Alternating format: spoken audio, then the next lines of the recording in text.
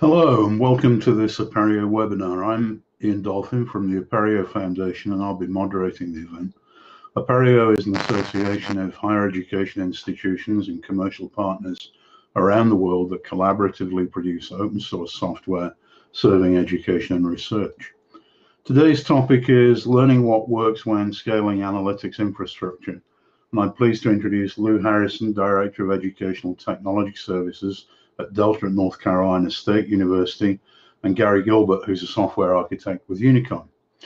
There'll be time for Q&A via microphone or chat at the end of the presentation, but if you'd like to post questions into the chat as they occur to you, we'll capture them and repeat them when we reach that point. Please mute your mic when you're not speaking. Please also note that this webinar will be recorded and posted to the Apereo YouTube channel. With that, thanks again for attending, and over to Linda Feng of Unicon, who'll provide a short overview of the session. Thanks, Ian. So yes, this is Linda Feng, and I'm a software architect with Unicon. And for those of you who might not be familiar with Unicon, we're a consulting company. We focus on education technology, and we're a commercial affiliate of the Apereo Foundation. We've been involved in the Apereo Learning Analytics Initiative since 2015, and we provide services for open analytics technologies like the Open LRW, the Open Dashboard, and Student Success Plan.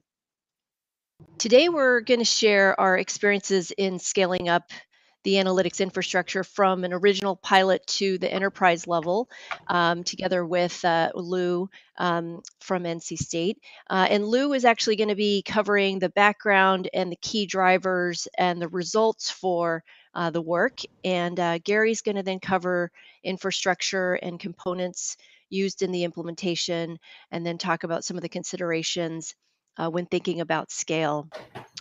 Lou is actually going to come back at the end and then talk about some of our next steps as we move forward with this project. And as Ian mentioned, we would love to have your questions throughout the presentation, and we'll be collecting them, and then we'll have a Q&A session towards the end, so Lou and Gary can go over that towards the end. So over to you, Lou.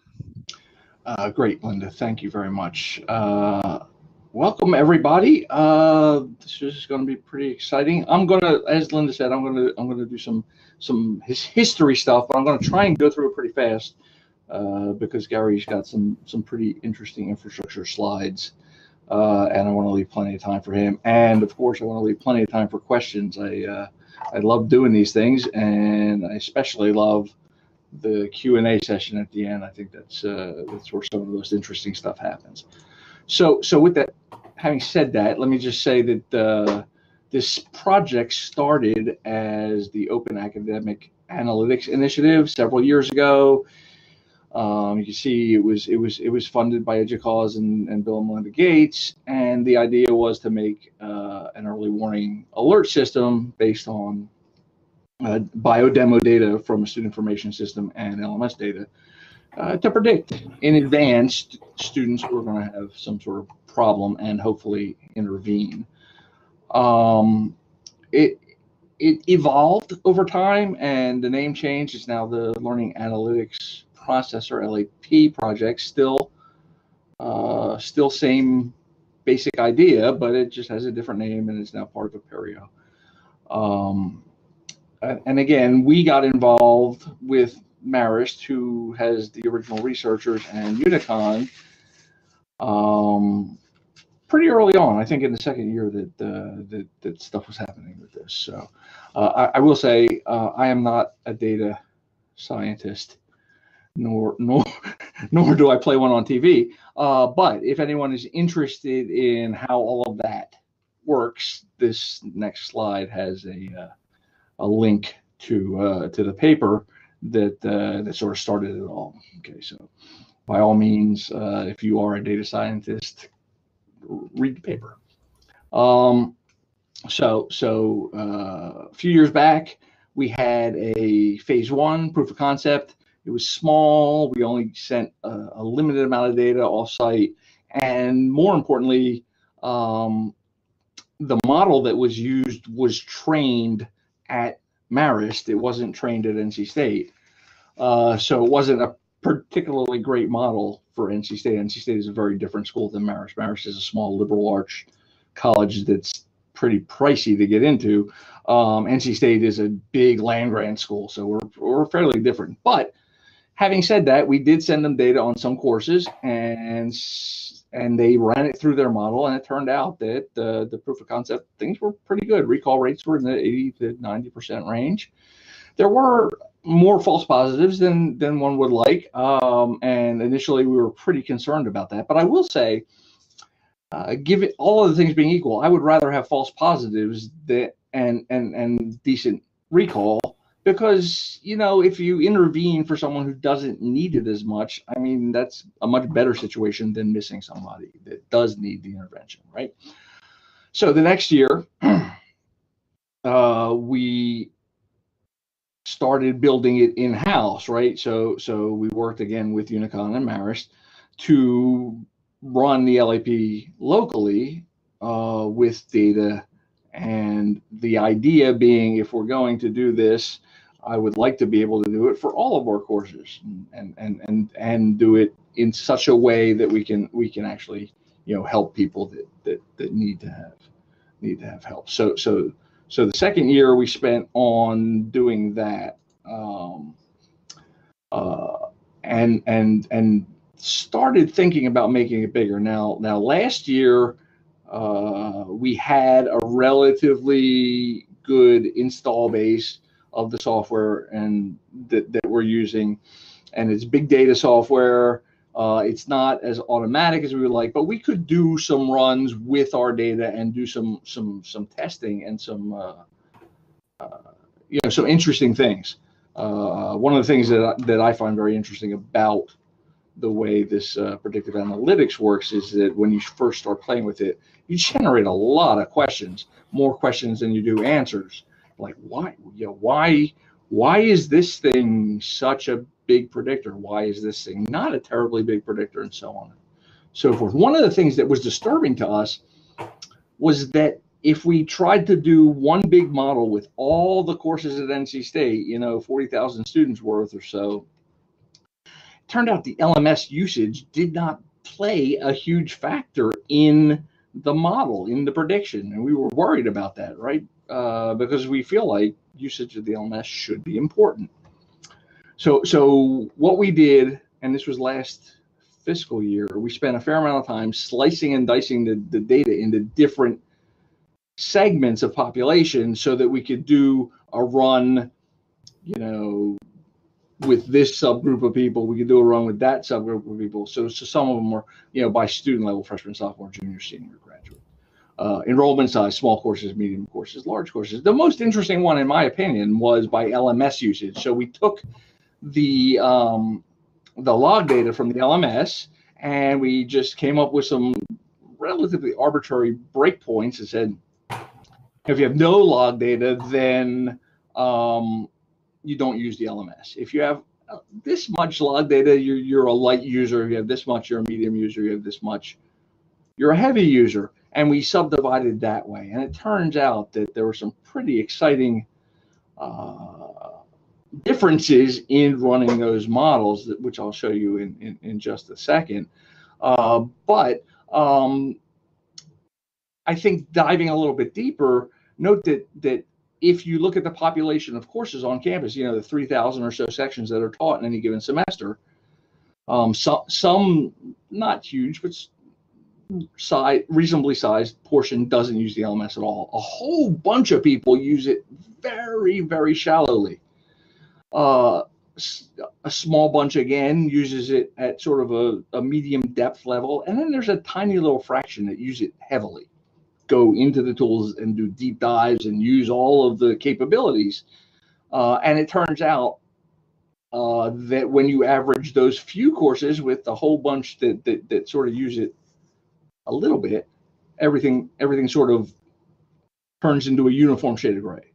So I put this slide here. I'm not going to go over all of these numbers. There's definitely a lot of stuff to look at here, but the thing that I think is interesting is right there. The thing I've circled on the screen is the recall.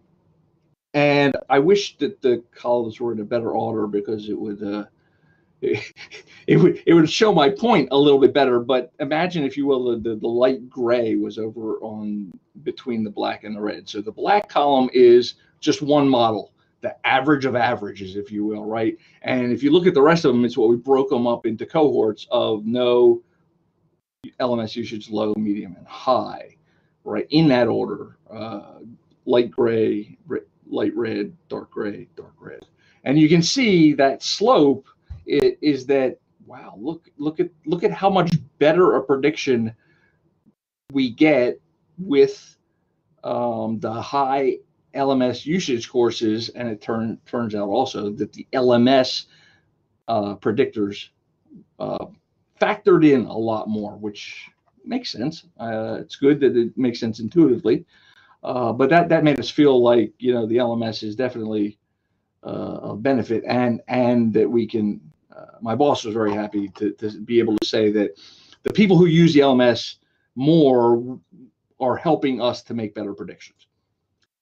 So in addition to that, which we worked on, there was a whole bunch of stuff that we did, again, with Unicon, to anticipate pulling data in from other sources, to make it a little bit more enterprisey, if you will. And that's basically the bulk of what Gary's going to talk about. But just to give you like the overview from our perspective, right now we're using the bio demo data and Moodle logs.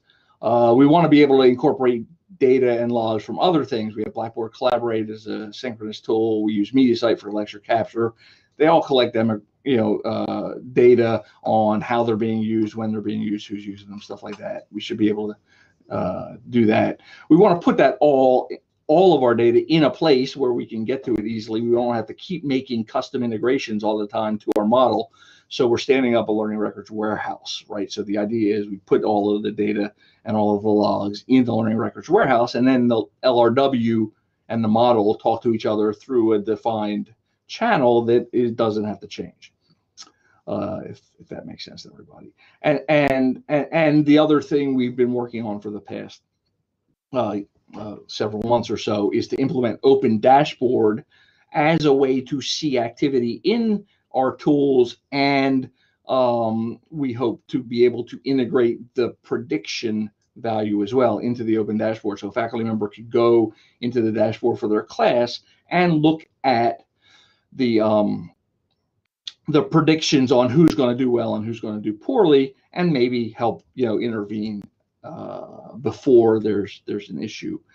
And our goal, I will say, is to be able to run the predictive model pretty early in the course, in the first 2, 3, 4 weeks, so that if we see a person or people who need an intervention, they have time to actually pull it out. So with that, I'm going to hand over to Gary and let him do his thing. All right. Thanks, Lou. Sure, man. So over the next 20, 30 minutes or so, I'm going to walk you through the infrastructure that backs all these features that Lou has mentioned. I'm going to quickly talk about just analytics infrastructure in general, what I mean by an open analytics infrastructure, and then we'll get into some of the specifics around the implementation at North Carolina State. So quickly, if you think about an analytics infrastructure, what are you trying to accomplish? You're trying to bring in a wide variety of data from a number of different sources and store that somewhere. And then you want to be able to utilize that data for things like analytics, predictive analytics, academic analytics, for reporting purposes, for things like visualizations. So I think any analytics infrastructure, those are two kind of obvious goals.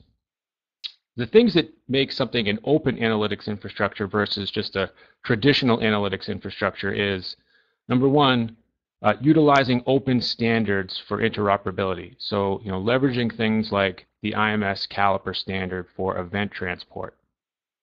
And then, where possible, utilizing open software like Apereo foundation components, open models, and open processes. So those are the things that really truly make an open analytics infrastructure. And so if we think about that from a flow of data perspective, typically we have a set of event sources. Generally speaking, the LMS is almost always one of them. Then maybe you have some other internal systems, and maybe even some third-party systems like publisher software that you're integrating with. Those systems feed data into a centralized store. In most cases, when we're talking about an open analytics infrastructure, that store is going to be a learning record store or a learning record warehouse. And then you have downstream systems using that data from the learning record warehouse. Maybe they're using it for analytics purposes, or they're doing some ETL on it and sending it back into the warehouse, and then it gets used by other downstream systems like dashboards or student success systems, or even for reporting purposes. And so that's the general flow of data, and I think we've seen that manifest itself in all of the different analytics projects we've done. The software hasn't always been the same. The event sources haven't always been the same, but kind of the general flow of data has always looked something like this. And so if we look at it from the North Carolina State implementation, we're looking at something like this today. Obviously over time, this will evolve to include other data sources and other usage systems. But for now, we have a couple of sources. We have Moodle, which is the LMS that is providing the event data. So it's right now we're capturing it based on the Moodle logs, but ultimately it'll be a live stream of events as they happen being streamed into the LRW. And then there's also a staging database, which is one of our sources, and that's the source for all of the supporting information. So what we found in other projects is that while we need the event data, it's almost always not enough. We need additional context, we need user information, we need course section information, we need enrollment information to be able to do all of the visualizations, reports, and even predictive analytics that we want. So in the case of North Carolina State, they have a staging database that pulls data from both Moodle and the SIS and puts it there for the open LRW, which is being used as the storage mechanism to pull in and capture. So once we have all of that data in the LRW, we have a couple of usages. One, they have a Hadoop infrastructure that's being used to execute the predictive model. So data will be coming into Hadoop from the LRW and then being pushed back from Hadoop into the LRW. And then the dashboard that Lou mentioned is pulling all of its data for visualization purposes from the LRW. And so if we look at that from a more of a deployment perspective, it looks something like this. We have a load balancer that sits in front, that's publicly accessible. And then internally, we have two clusters, one dashboard cluster, so multiple instances of the dashboard software running, multiple instances of the LRW running, and they both talk to a cluster of Mongo database instances.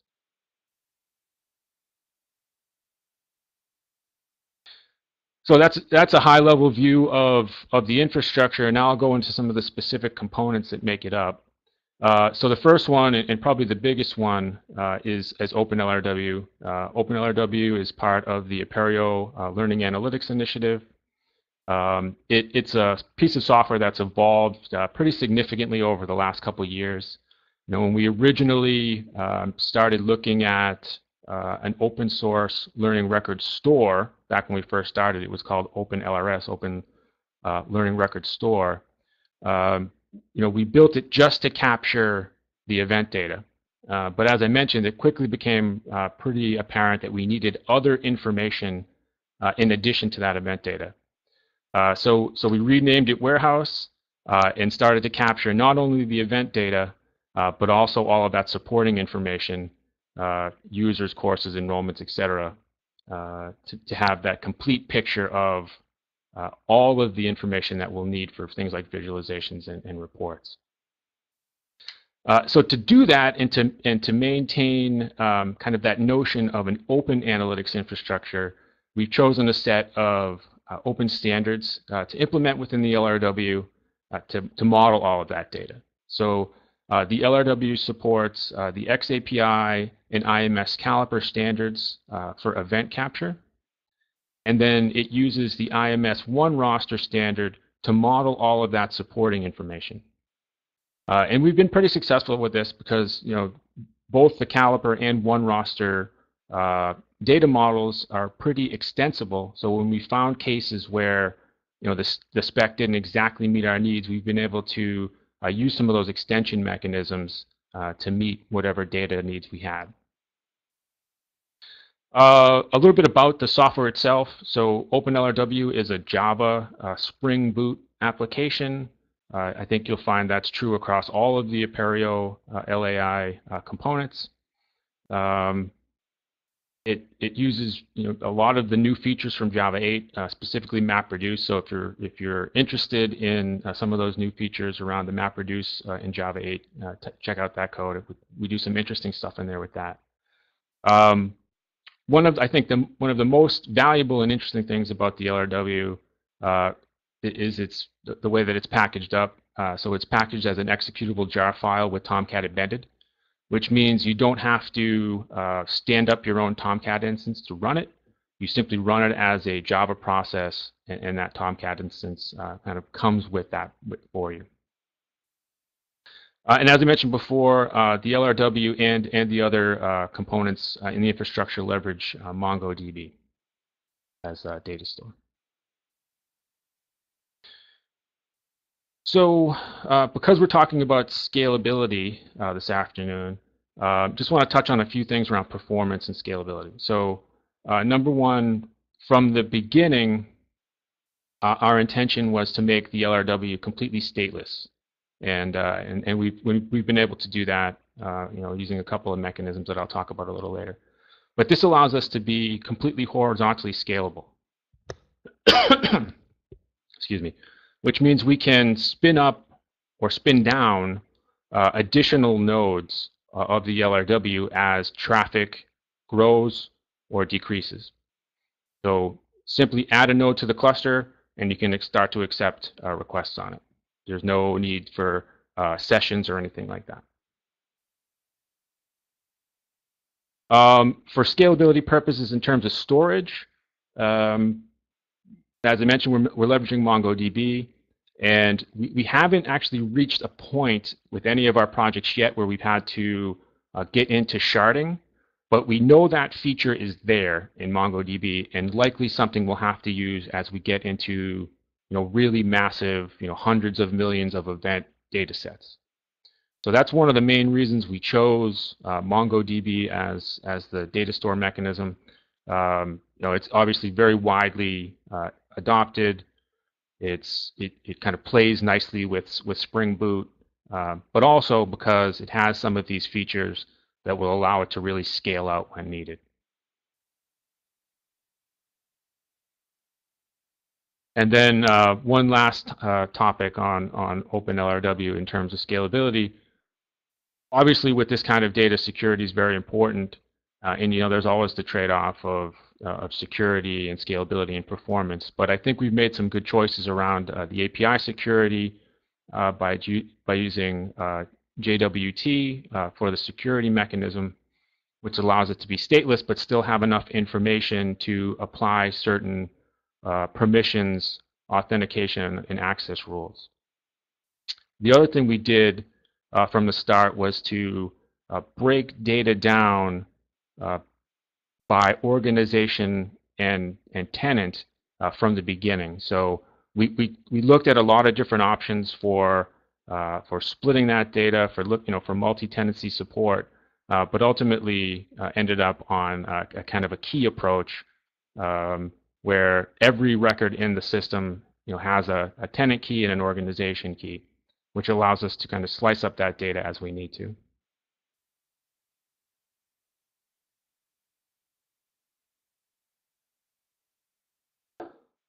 So one thing that I always am asked about is how we treat Caliper and XAPI in the LRW.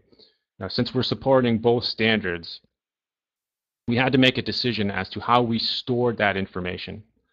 And because these are our largest data sources, this was an important decision to make for scalability purposes. So, for lack of a better term, we're kind of all in on Caliper in OpenLRW. We still support XAPI. However, there are a lot of good XAPI alternatives out there in terms of learning record stores, but less so with Caliper. So we've made kind of a conscious decision to make Caliper kind of the preferred event format for OpenLRW. And because of that, when we take in both formats, we're taking in Caliper messages and we store them essentially as is. We do decorate the messages with some additional data, so things like tenant and organization ID. But for the most part, we store Caliper message as is. That's not the case with XAPI. When we take XAPI in, before we store it, we convert it to Caliper format. And we're doing this, based on a couple of different transformations that have been done by one, the Korean Ministry of Education. That's the current transformation that's being used. And then we have a mechanism in place that as we get additional transformations, whether it's from IMS or ADL or some other organization, we'll be able to leverage those as well. So this was important for scalability purposes because we now just have a single collection that represents all event data. So when we query that data back out, we don't have to make multiple calls to different collections to get all of the data for a particular course or a particular organization. And then just briefly touching on the other entities that we support, I mentioned tenants, organizations, and the different types of events, but we also have support, and meaning we can store, and then we have APIs that expose this information, all of that one roster data. So things like users, classes, enrollments, line items, which are representations for assignments, and then a very important set of data, which are what I call the user and class mappings. And so we use these collections to map IDs from different systems, whether it's an LTI launch or an SIS system or an internal LMS ID. We use the user and class mapping collections to be able to have a central store to be able to look up the mappings for all of a particular set of IDs. So, maybe a user has multiple IDs across different systems. We use these collections to centralize all of that so that if we get one ID, we can map it back to the right person.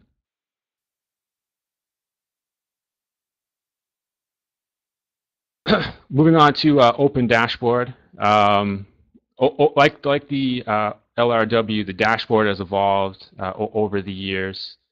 When we originally started working on the dashboard, our intention was to make it more of a framework and allow people to leverage the framework to make their own visualizations. But the reality was, we just didn't see progress in that. There were a handful of visualizations that were created, but we didn't see the adoption of the framework that we wanted. So over time, the dashboard has really evolved into more of a faculty and staff tool for monitoring student activity. And so I'll show you a screenshot, I think, on the next slide of what that looks like. But that was a conscious decision, and I think by leveraging the data that's in the LRW, we'll be able to build out a good set of tools for faculty and staff, and then ultimately over time, potentially open that up to students as well. So from a technical perspective, very much the same as Open LRW. So the idea here is that if you're working developing OpenLRW and you want to use the dashboard, you have the same set, you have the same set of technologies, you have the same patterns and conventions across both systems so that you can kind of transition from a development perspective pretty easily. The other thing is, like the LRW, the dashboard is packaged up as a jar executable, meaning you can just roll it out. It'll have Tomcat packaged and spin it up as a Java process. So deployment, like the LRW, is pretty simple as well. And so here's a view of just an example dashboard for a particular student, just in case you haven't seen the open dashboard before. This is that heat map type of visualization that Lou had mentioned earlier. And I show that inside, in this particular case, the Canvas LMS. The dashboard from an instructor and faculty perspective is only accessible via LTI. Right? So the idea is that you would create an LTI link to the dashboard in your LMS course. They would launch into it, and they would only see the data for students in that particular course.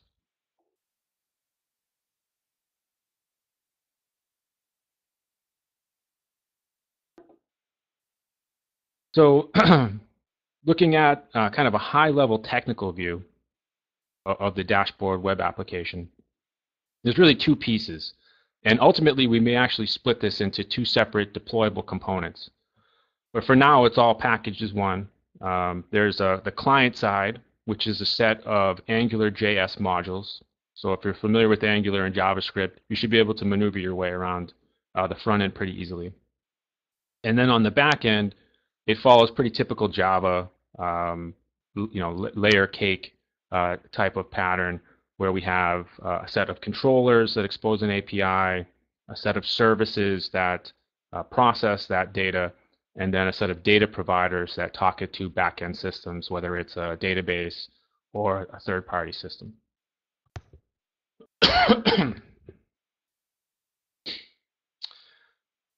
In terms of scalability, the absolute critical thing to be able to scale up an application like the dashboard, where it's going to be heavily viewed from the front end, was session storage. And so we knew that going into it. And so we made a decision to store, instead of storing sessions in memory, whether it's in Tomcat or some other mechanism, we're storing sessions in the database, and specifically in storing the session information in MongoDB. So this allows us to horizontally scale the dashboard instances. So we can spin up or spin down, like the LRW, spin up or spin down as many instances as are needed or not needed based on traffic. And because we have the session in the database, as long as the request comes back with the right session identifier, it can hit any of these instances and react accordingly.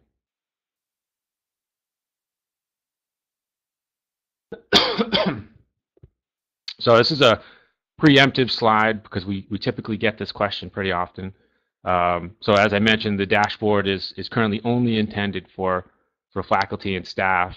And if we wanted to allow student access, we'd have to do a couple of things. So number one, we'd have to take the APIs that are currently exposed by the dashboard and to some extent the LRW, and apply a little bit of finer grained authorization to them, specifically ensuring that a student could only see the student's own information. And then we'd have to then adapt the UI to that type of view as well.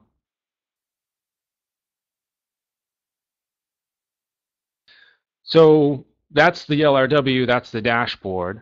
I think the mechanism to get event data into the LRW and then ultimately dashboard is pretty well understood.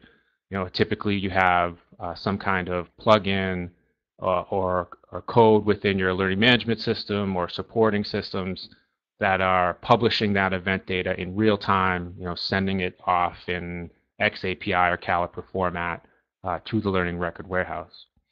But how do we get all of that supporting data into the LRW? And to do that, we found that we've had to typically create these custom applications, and we refer to these applications as data loaders. And so this idea of a data loader was not something that we really thought about when we first started building out these different analytics components. But if you think about it, and especially once you introduce something beyond event data, there's obviously a need for a mechanism to get that user, that course, that enrollment information into the learning record warehouse. And so we've begun to build these data loaders out against a number of different systems. And basically all they are is Java applications that you run at some interval, right? Maybe it's daily, maybe it's more often if you have more frequent events or changes to the data in your learning management system or supporting system. But basically they just take the data from those systems, whether it's an LMS or even a student information system, look for the deltas, and then send that off to the learning record warehouse to store. So, and if we look at that from a kind of flow perspective, and in this example here is looking at the Canvas data loader, but we also have one that we built for North Carolina State for Moodle data, and we have ones for other learning management systems and other supporting systems as well. In this case, we're looking at Canvas data.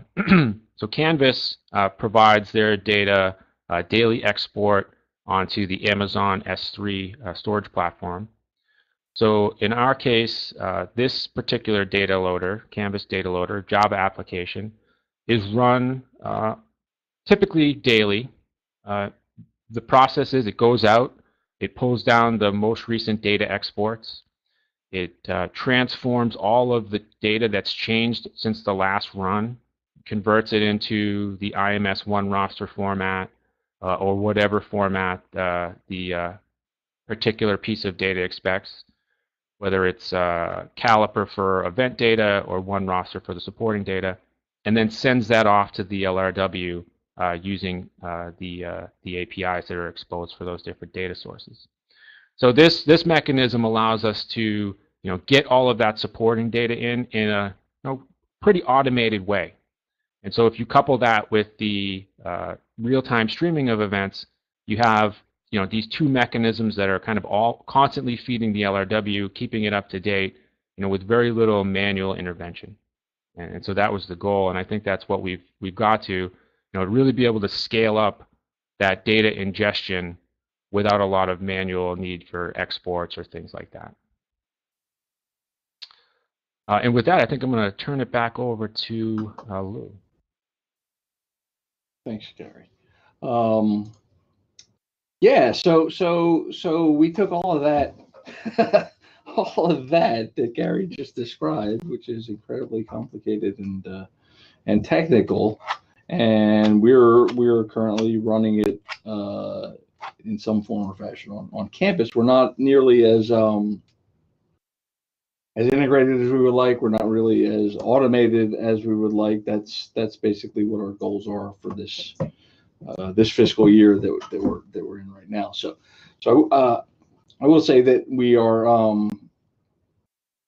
we're trying to figure out a way to take the dashboard that Gary just described and incorporate it into our UI. We've got a product that we call Wolfware, where the NC State is the Fighting Wolf Pack.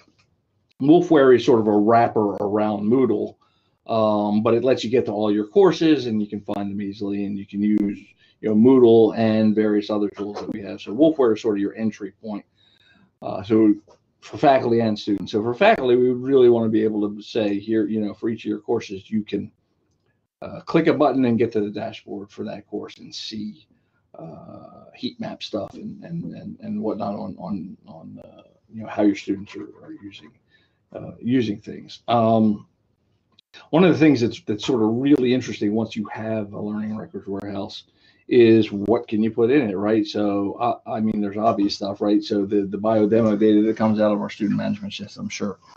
No kidding, right? That's the starting point. The stuff that comes out of Moodle, absolutely.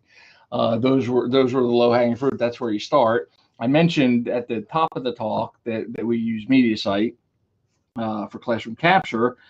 There are some logs that come out of MediaSite. You can tell who's looked at a video. I think you can tell if they downloaded it. There may be some deeper stuff.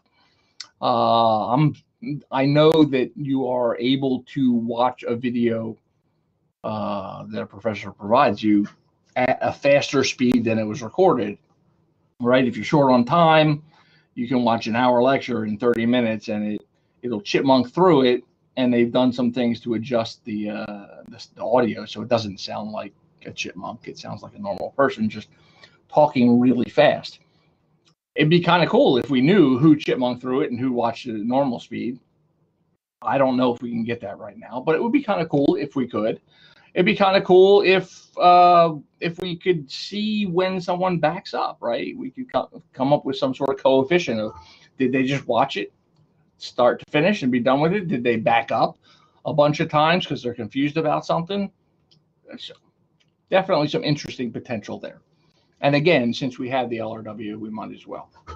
The other thing that I will say is the way all of these predictions work best is if they have lots of historical data. You basically use the historical data to train the model. So even if we don't know whether we're going to actually use something for prediction, it's definitely in our best interest to start collecting the data for it if we've got it.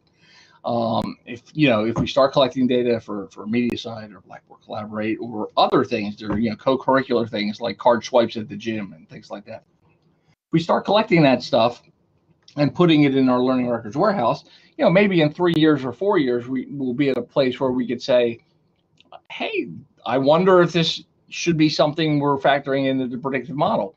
And if we do, then we'll actually have it, a bunch of historical data to test and see and to train the model. So if you have an LRW and you've got stuff that you can track, it's definitely, I think, in your best interest to track as much stuff as you can. And so we're headed in that direction. Some of the data we own, some of the data we don't own, some of the data we have to figure out maybe how to package it so that it makes sense. This is an ongoing process. It's going to take time for us to start collecting stuff like this. And then the other thing is we want this to be enterprise. We want it to be sort of set it and forget it. We want to run the modeler on a regular basis, especially at the beginning of the semester. We want to be able to share, hopefully, through the integrated dashboard with a faculty member, potentially with academic advisors and those type of people, which students are at risk of not succeeding in a course so that somebody can intervene and help them out. Turns out that if you intervene on at-risk students, it doesn't even matter so much how you intervene, as long as you do, it has an effect. It has a positive effect on them. So with that being said, just a last-minute pitch. This is an open source project. We work with Unicon and Marist. There are other people who work with Unicon and Marist on different pieces of it. We've paid for some of it. The other people have paid for some of it, and we all kick the can a little bit further down the road. If you're interested in this and you want to work with us as well, by all means, pop an email to one of us, to Gary, to me, and we'll get you hooked up with, and we'll have a conversation and see if it's something you guys, you want to do with us. So with that, I think Linda wants to say a few more things about Unicon, perhaps, and then we're opening it up to questions. Yeah, thanks, Lou. Yeah, so actually at this point we're open for questions. We've got a couple minutes here at the end of this hour, and so feel free to add your questions into the chat. I've actually been getting a couple questions here. People have been pinging me on the side here, so I'm just gonna throw those out. But if you have any other questions or comments, or observations, input, feel free to chat us in the public window there. So the first question that I got was kind of, I guess, maybe for Gary, asking about sort of comparing and contrasting the sort of a data lake versus the learning record warehouse. Could you use a data lake as a learning record warehouse?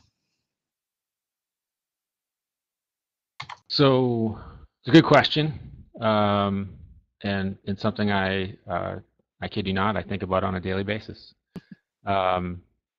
So the main difference between something like a data lake and the learning record warehouse is with a data lake, the idea is that you're storing everything, and you're storing everything in a raw format. Whereas with the learning record warehouse, you're storing things in a standardized format. You have a semi-fixed schema and set of APIs around your data. So if you're thinking about both of them, they're not mutually exclusive. In fact, you could really think of the learning record warehouse as a data mart, if you're familiar with the term, of your data lake. So all of your raw data would come into the data lake, and you'd store that off on some cheap storage mechanism, and then you'd have a process that took that data, something like the data loader that I mentioned, and then put that into the learning record warehouse for direct consumption by dashboards, reporting, those kind of things. Yeah, and I think, as I mentioned earlier, if you have data that you want to collect, but you don't have time to stand up an LRW and you don't have time to write a data loader, that's certainly a place that you can, offload it at least temporarily, and then you'll, when you're ready, you'll have a bunch of historical data. Okay, great, thanks. I think the next question I think is maybe also for Gary. The question was, what data is stored in Hadoop versus Mongo? Why are both used?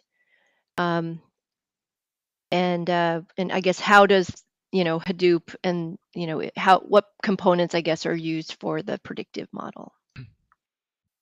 Got it. Yeah, really nothing is stored on Hadoop. So, or at least that's the intent. The intent is that you would store data in the LRW, and then you would pull it out into Hadoop for processing reasons, right? So you'd use the compute power of the Hadoop cluster to execute your MapReduce or Spark or whatever process and jobs you had, and then you'd send the results of that back into the LRW. Is that 100% clean at this point? No, we're certainly storing some things in Hive on the Hadoop cluster. We don't try to store much on HDFS, but ultimately, the goal would be for data to flow into the LRW, have it pulled out on some scheduled basis for execution of the model, and have the results pushed back into the LRW, and have nothing in long-term storage on the Hadoop cluster. All right. Sounds good. Thanks. And then I think we have one last question, probably for Lou, on the faculty response so far. Are there any areas of extreme interest or extreme concern faculty are interested in when they see a result that you're describing? Right. So the short answer is no. Faculty aren't extremely anything about this. There are faculty who are definitely interested in having another tool in their arsenal, as long as it's something that makes their life easier. They're all about it. I think that's fine. I don't think most of the faculty that we've talked to have extreme concerns either. I don't think the students have either extreme concerns. I think that students that we've talked to are interested in knowing that someone might give them a bit of a warning if they need a bit of help. I think that they feel like that's a good thing. I think that most students expect that. I mean, in this age of Amazon and YouTube, I think that most students expect that we're mining the data anyway, and we're looking at stuff. So it's almost as if we don't have some mechanism to warn them, they assume that everything's cool because surely there must be some way to tell them if there's a problem. So that's a little bit of the one place we have been getting a bit of resistance and kickback is from administrators. They do all of the extreme what ifs. Are faculty going to be concerned about privacy? Is it going to be used somehow to use predictive analytics to say which faculty aren't doing a good job, and so on and so forth. I think there's a lot of maybe unfounded tension at the administrator level about what faculty might get upset about, even though the faculty as a general rule don't seem to be particularly upset about any of that stuff. So. Good insight. Thanks, Lou. I think we have one last question, and then we might be out of time. So I guess the last question is really for Lou again. So what has surprised you the most? I guess as far as things that you've learned since starting the project to what you, I guess, know now. Wow. So I think that this is like a little detail in the predictive model when we look at how predictions are made and whatnot. But it was so I'll say that the way these predictive models work, they give you correlation, but not causation, right? So there's a correlation between cumulative GPA and how well you're going to do in the next course, but it doesn't explain why, right? So it may be some weird. I'm sure all of you have seen the charts on the internet that show like a correlation between Nicolas Cage movies and suicides in Denmark or whatever. That clearly there's a correlation there because the graphs look identical, but there's no causation. So we don't really know why. We know that there's a correlation. So we like to guess. Sometimes we guess, sometimes we don't. The most interesting thing to me was when we look at the variable that shows the number of forum posts by a student, right? So the quantity, not the value, but the quantity of forum posts by a student actually has a negative correlation to success. So the more posts, the less likely you are to succeed. It's not a huge difference, but it is a negative correlation, which I found extremely interesting and have wrestled with. And again, we don't know why, but my guess is that if a student is not doing well in a course and maybe knows that they're not doing well and the course uses forums, they might be fishing for help in the forum for the lack of some better way to get help. They might be posting things, hey, I don't understand this, can someone explain it? Hey, I really don't understand this, can someone help me out? Or something along those lines. And I think the more behind they are, maybe the more they try and get somebody else to help them. Again, that's completely a guess on my part as to the reason, but I thought that the fact that that's a negative correlation was very, very interesting to me. Yeah, that is super interesting. Thanks for sharing that, Lou. And thanks everyone for coming and spending time. And I hope you've learned a little bit on the experiences that we've had here. And thanks to Gary as well for presenting. I think if we don't have any other questions, then we'll go ahead and close it out. Thanks again, everyone, and have a great day.